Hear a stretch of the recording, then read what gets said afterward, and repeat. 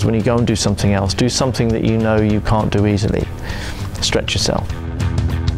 One of the challenges with being a leader is you become a monster if you're not careful. I've seen it, which is why humility is so important. The doubt ended my hands-on HR career. That had been the first time I'd been fired, and that was quite a sobering experience. On the one hand, I got this great job, and yet I felt a fraud. I couldn't deal with it, I couldn't process it. I was gutted, it's not what I wanted. Is there anything you would do differently?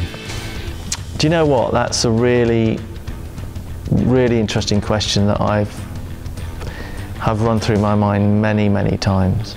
I'm in control, and I don't have the fear anymore. So it feels like I've sort of decided to cross a river, and I somehow ended up at the other side, choking and splurting a bit, but I made it.